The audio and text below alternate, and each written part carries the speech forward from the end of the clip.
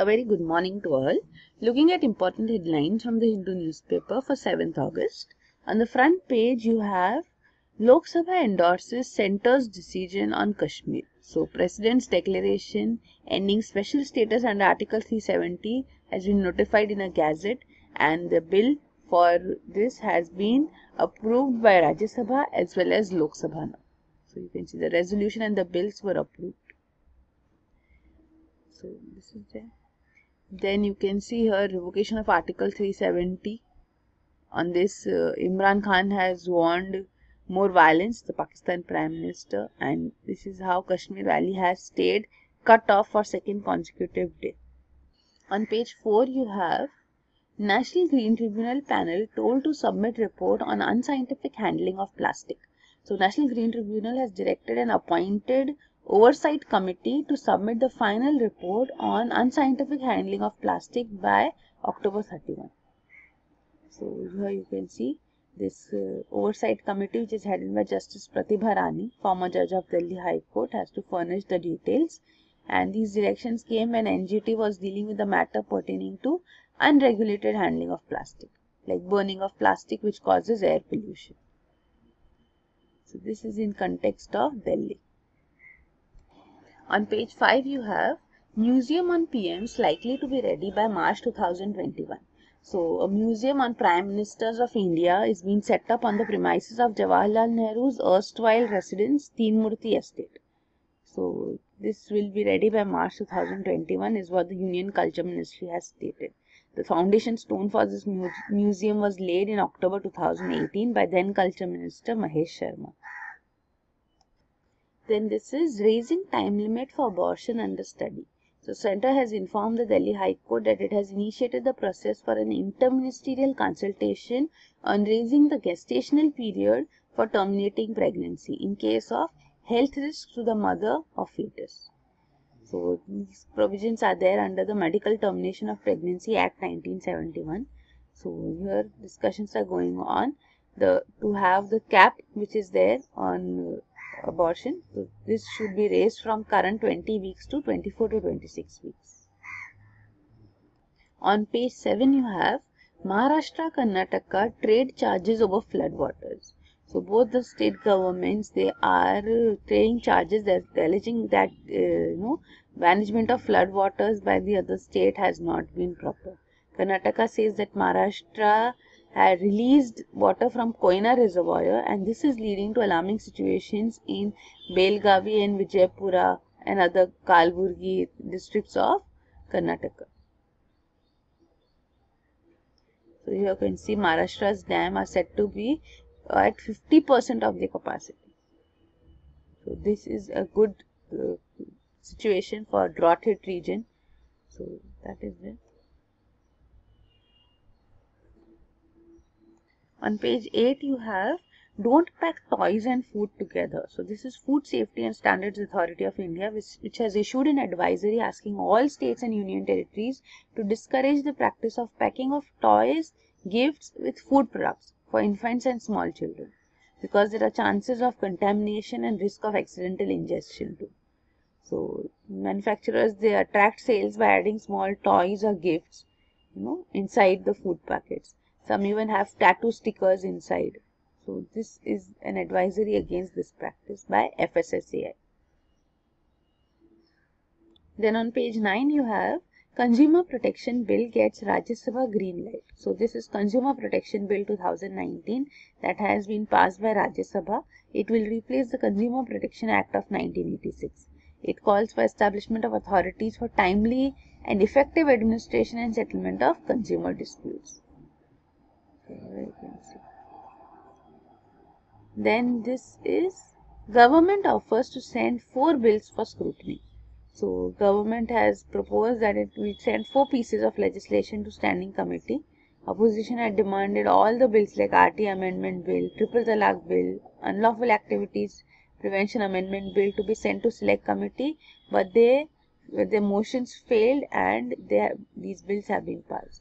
Now government says that it is willing to send these bills to standing committee like DNA based technology use and regulation bill, surrogacy regulation bill, occupational safety, health and working conditions of code bill and the dam safety bill.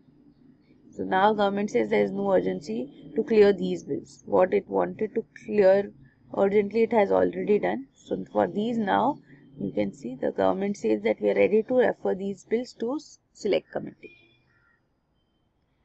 Also, they have offered the transgender persons protection of rights bill that can also be referred to select committee, the parliamentary standing committees, for further scrutiny and then be passed by the houses.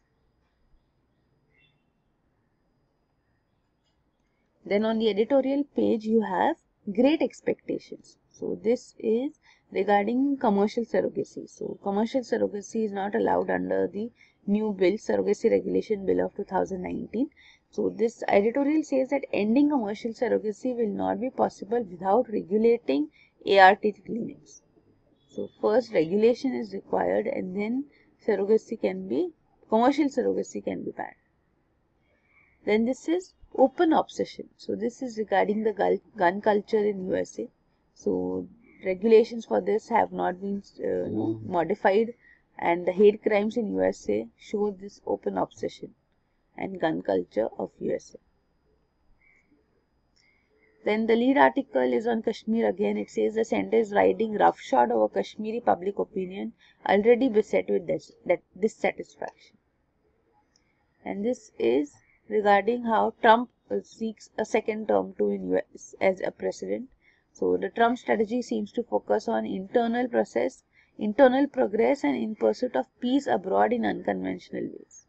So this is what he's banking on to make a pitch for the second term. Then on op-ed page you have the new facts on the ground for Kashmir. So this says that India cannot claim the moral high ground anymore, that it has kept Jammu and Kashmir's integrity intact. So we have revoked Article 370 now. So there is a critique on that. And this is hard risks for India's fast-track courts. So this article says that many courts, such fast-track courts, are understaffed and under-resourced. So then such fast-track courts become just for the namesake. Recently we have seen how the government has also informed in the Rajya Sabha that it proposes to set up 1023 fast-track courts to clear POXO cases under the POXO Act. Even Supreme Court in a suo motu petition has issued directions that district courts fast-track courts should be established in all districts with more than 100 cases pending under POXO.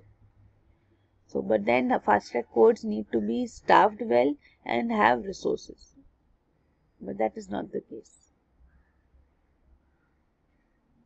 On page 12 you have petition filed in Supreme Court against centre's notification on Jammu and Kashmir. So this is a petition filed by an advocate who says that the order of 2019 on constitution application to Jammu and Kashmir, which has amended Article 370 of the Indian Constitution and scrapped the 65-year-old predecessor of constitution application of Jammu and Kashmir order of 1954, is unconstitutional, illegal and arbitrary.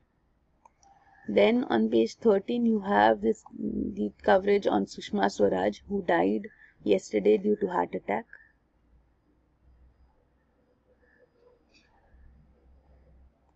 On page 14, the international page, you have Trump freezes all Venezuelan government assets in US.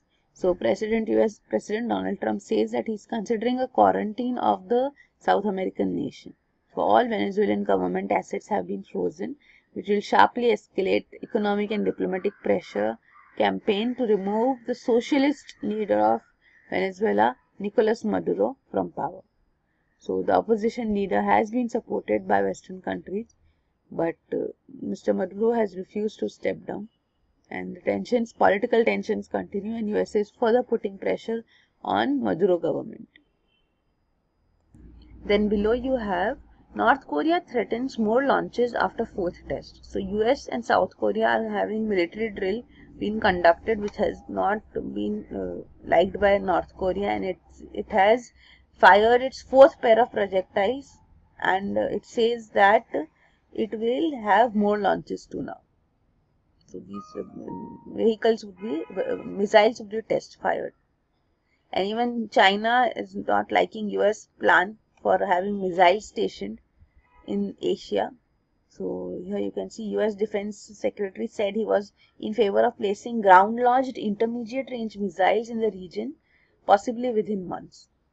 So we have seen already US recently pulled out of Intermediate Range Nuclear Forces Treaty of 1987, and now it has plans to have these ground-launched nuclear and conventional ballistic and cruise missiles with range of 500 to 5,000 kilometers, which were banned under the treaty, Intermediate Range Nuclear Forces Treaty, which now can be used by USA. In US talking of having such ground-launched missiles in the region in Asia is a cause of concern for China. Then on business page, here you have this coverage on DHFL, Diwan Housing Finance Corporation, which plans to borrow 1,000 crores to 1,200 crores from banks every month as part of its proposed resolution plan. But then this may fall flat because lenders who may extend fresh loans, they can do this only after a new promoter comes in. And this is NIIF to get up to $2 billion from Australian Super Ontario teachers. So this is NIIF, National Investment in Infrastructure Fund of India. So this is used as a fund of funds for infrastructure. So here you can see here we'll get funding from Australian Super and other entities to the tune of $2 billion. Then on page 17 you have NSCL, Astha may pay 100 crore dues. So this is regarding National Spot Exchange Limited. So here 5,574 crore settlement crisis which has come to light 6 years ago could finally see some money being recovered. The two accused entities have filed a proposal to pay 100 crore to settle the outstanding dues. So these are Astha, Mimet India and Juggernaut projects. Both belong to Astha Group. This is regarding this issue. So these are the important headlines. For detailed coverage of current affairs, you can visit our website aasha.com. Thank you.